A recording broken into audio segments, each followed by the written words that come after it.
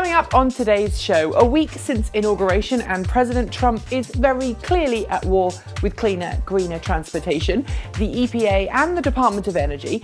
Tesla CEO Elon Musk says Tesla's autopilot system could be ready to go fully autonomous around the world in just 6 months' time, and Arnold Schwarzenegger gets an all-electric G-Wagen. These stories and more next on 10. Like all our content, today's show is only possible thanks to the kind donations of viewers like you. Head to www.patreon.com/transportevolved to find out how you can make your own donation today to keep us independent and impartial. And if you're already donating, thanks for your continued support. It's Friday, January 27th, 2017. I'm Nikki Gordon-Bloomfield, and while it's just been a week since I last saw you here, so much has changed in the past week that it feels like I'm coming back after a few years. And yes, the first piece of news here today is going to be political in nature, but as a news outlet and a channel focusing on cleaner, greener, safer and smarter transportation, not talking about this first story would be frankly negligent. You see, just 1 week into the new Trump administration, we've seen a gagging order placed on the US Environmental Protection Agency and the US Department of Energy, prohibiting both from talking about climate change or posting new media on their website pertaining to the same. We've also seen executive orders removing all blocks to the building of both Keystone XL and Dakota pipelines, opening the door to massive environmental damage and desecration of Native American lands. And that's before we even examine calls from top Trump advisors to remove so-called junk science that underpins so much of the current EPA and DOE regulations designed to help keep us and the planet safe. So it's perhaps even stranger then that Tesla CEO Elon Musk, who is quickly becoming one of Trump's top advisors on manufacturing and industry, seems to be going through a little bromance with the unpopular leader. He's even backing the idea that former ExxonMobil CEO Rex Tillerson is a good pick for the next Secretary of State, something that will have some Tesla fans finding very tough to swallow. Still, it's been good news for Tesla, with Tesla stock rocketing skyward this week as a consequence of Musk's involvement with the new administration. But here's hoping Musk's plan is to help promote greener solutions from the inside. Leaving that depressing story aside, it's time for the latest news in now what appears to be a full-on death watch for California automaker Faraday Future. As those who have followed this show will know, Faraday Future has not been paying its bills now for some time, leading to the halting of construction on its massive automotive production facility north of Las Vegas, Nevada, shortly ahead of the lavish CES debut of the FF91 sedan earlier this month. Well, now it turns out that the company that helped Faraday Future produce some of the lavish visual presentations for that event has not been paid for its work and has now filed a $1.85 million lawsuit for missing payments. Faraday Future has not commented on the case, but on top of everything else we've heard, oy vey. Now it's time for something a lot happier, namely the news that BMW and Nissan have both been working hard this week to expand the number of electric vehicle charging stations across the US. Working together, the two automakers have announced this week that they've now funded a total of 174 dual-standard DC quick charging station installations across the country and plan to fund a further 50 by the end of the year. The most recent charging stations have been installed by charging network Energico, which received money from both automakers to expand its 670-plus strong DC quick charging network across a total of 32 states plus the District of Columbia. Both BMW and Nissan offer customers who buy a new electric car free rapid charging on the Energico network in major participating cities, essentially making it free or cheaper to drive a long distance without worrying about paying huge fees for rapid charging. So well done all round. We've already had one Death Watch story in the news this week, and now it's time for another. Or rather, time for a story about a delay in manufacturing which will probably lead to a Death Watch. Enter Elio Motors, the optimistic startup which wants us to drive around in the Elio E1C, a futuristic three-wheeled, ultra-efficient car that manages 84 miles per US gallon and has a claimed price tag of just under $7,500.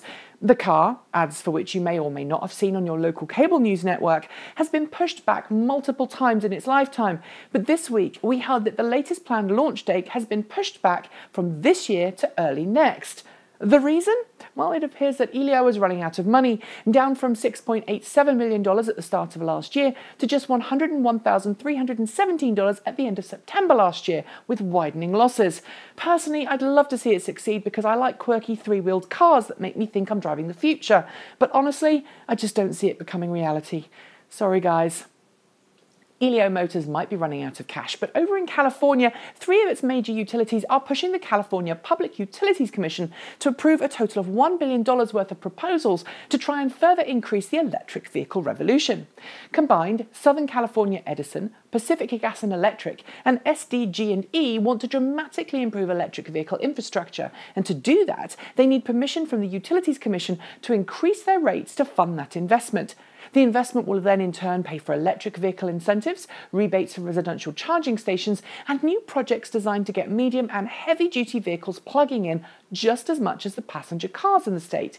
Why is this important? Well, with electric cars now well and truly established in the Golden State, we're seeing efforts to electrify mass transit and haulage, something which could help California flip the bird to a certain politician in the White House and continue to improve the state's air quality too. Here's hoping that those proposals and rate increases are approved, eh? As any marketing executive will tell you, cementing a product's brand image is essential if you want to be recognised in the marketplace, and branding is something that only should happen after a significant market research takes place. I'm not sure if Tesla Motors has just done that, but we heard this week that it's decided to rebrand its Model 3 electric car for the second time in its existence, ahead of the car's promised late Q4 production debut this year. The Model 3, which was originally known as the Model E before Ford claimed copyright, had used 3 horizontal lines as its logo ever since Ford had said that Tesla couldn't use the words Model E.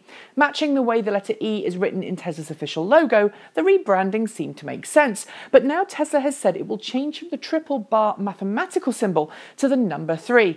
It's not clear if another copyright claim caused the change or if there was confusion among customers, but from now on, I can remove that obscure symbol from my keyboard shortcuts when writing about Tesla. Easy peasy. As we noted in last week's show, the global push towards hydrogen as the fuel of the future has undergone a significant loss of momentum of late, with car companies like Honda, Toyota and Hyundai dropping their hydrogen-only philosophies to a more fuel-agnostic approach, with battery electric and hydrogen fuel cell vehicles operating side by side. There are plenty of reasons for this, but one of them has been the expense and complexity associated with getting a hydrogen filling station installed. Indeed, even through states like California, where there should be a decent number of hydrogen filling stations by now, delays in planning and construction have meant that hydrogen filling infrastructure deployment is literally years behind schedule.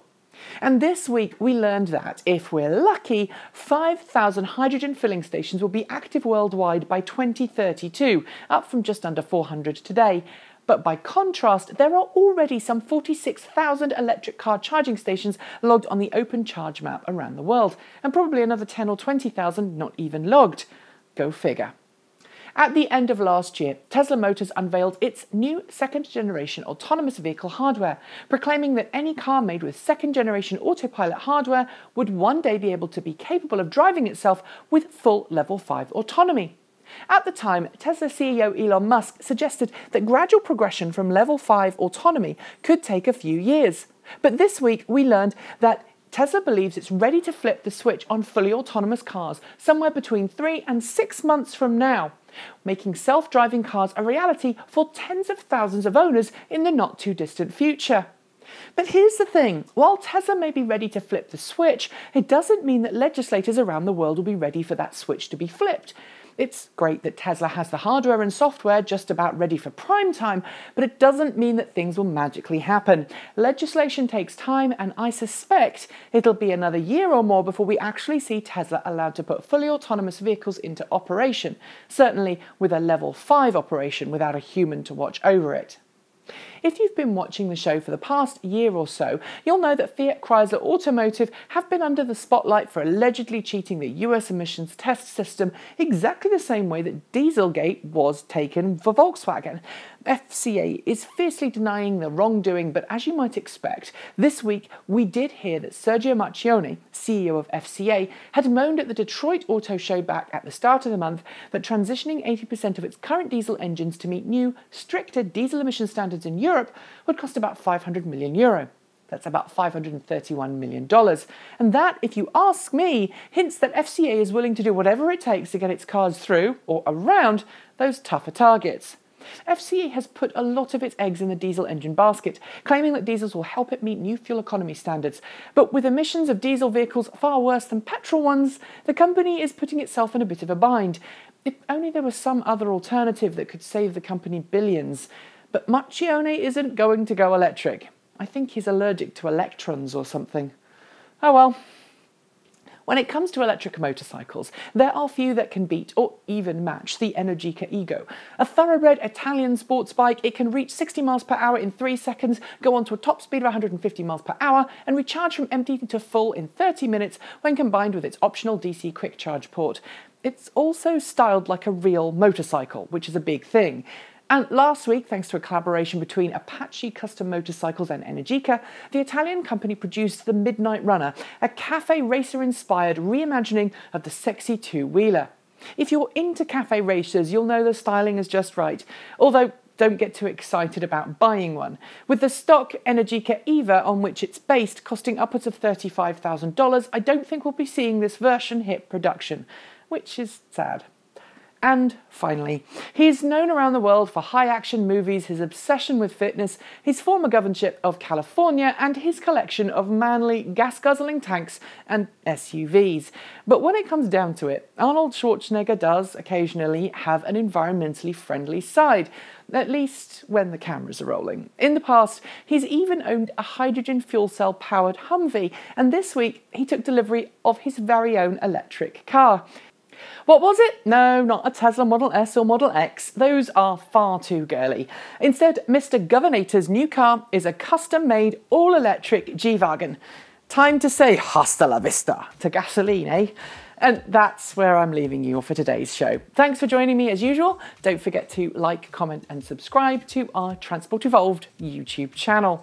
Don't forget too that you can also follow us on Twitter at Transport Evolved and read our past and current articles at transportevolved.com. You can also check out our brand new review for the Chevrolet Bolt EV, which we uploaded earlier today, so make sure you watch it. And if you liked what you saw today, please consider keeping us independent and impartial by supporting our Patreon crowdfunding campaign from as little as just $1 per month over at patreon.com/transportevolved. And if you can't remember the website address, don't worry. YouTube's new End Credit feature means there's a link directly to our Patreon page at the end of this show, as well as links to some of our other videos we think that you'll enjoy. As always, I'll be back next week with another roundup of the latest Transport Evolved news. So all that's left for me to say is I'm Nikki Gordon-Bloomfield. Have a great weekend, and until next time, keep evolving.